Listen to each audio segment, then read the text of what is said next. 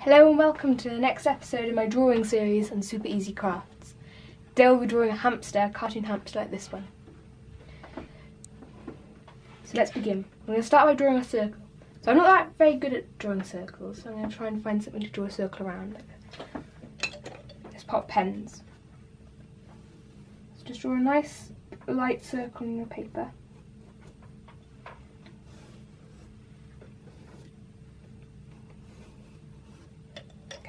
Much like a circle, so I get my rubber and rub out bits like this. So we've got a rough circular shape.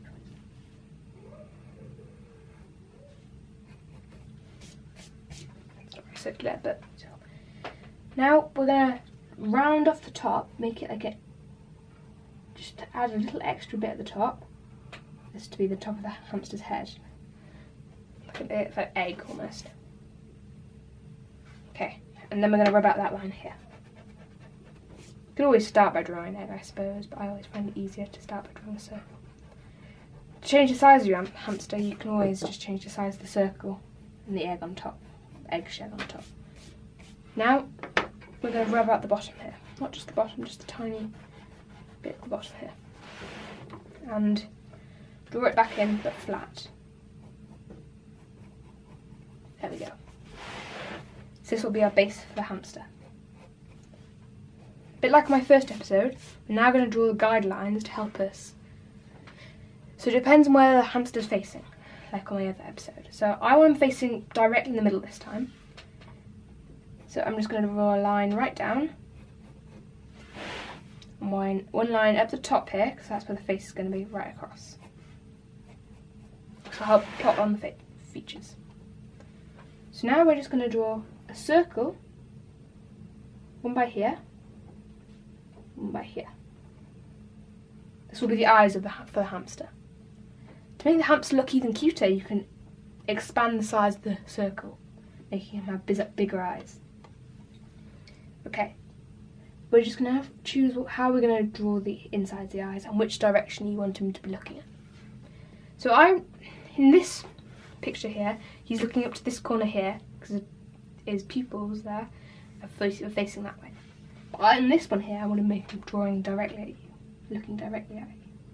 So we're just going to draw two circles, right smack bang in the middle here, and then gently shade all around them with our pencil.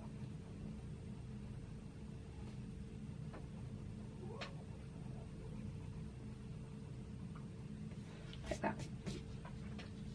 And here he's looking directly at you.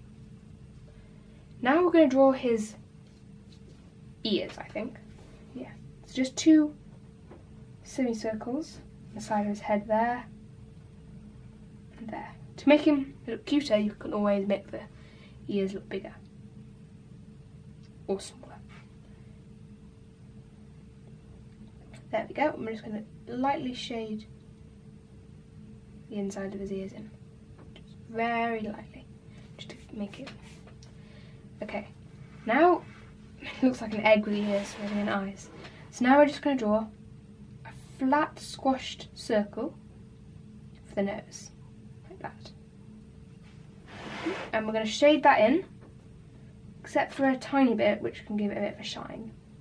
I like to do that. It's by that. Now we're going to draw like a squished W. The height, so two U's connecting on that line like that. It helps plot it on directly in the middle.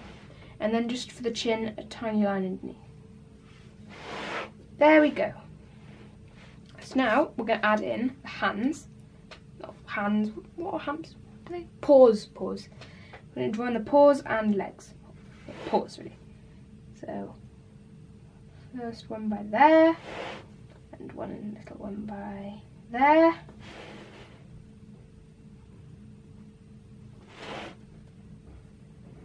There we go.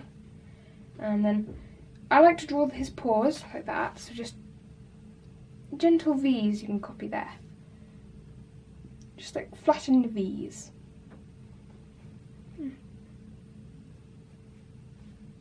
There we go, just go over that a bit. Now we're going to gently rub out the guidelines. You no longer need them.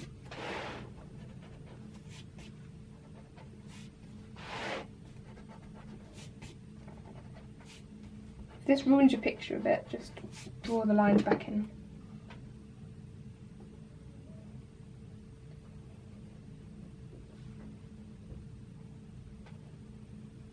There we go. Ooh, very top there. This isn't the best rubber ever. Next time I'll get a better rubber. Okay, now we're going to add on the fur. So just at the top here, I like to do a little tuft of fur. It's just like that. And then down the sides, bits of fur there. There. There. And then just random bits of fur in here.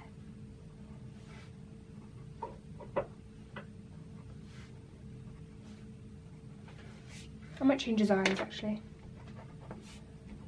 A bit freaky. Yeah, you can always rub out bits you don't like and draw them back. I have it looking to this corner.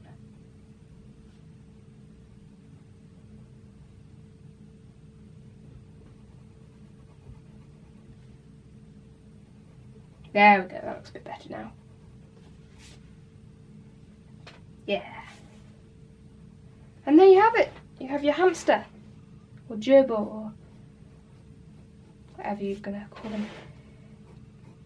Now, the very finishing touch I like to add is just a tiny bit of shading, very lightly, underneath to give him a 3D look. Like there's a light behind him, that's his shadow. And then you have it. You have your first cartoon hamster. Thanks for viewing this video. Subscribe for more good videos like this on how to draw really. See you in the next episode. Bye!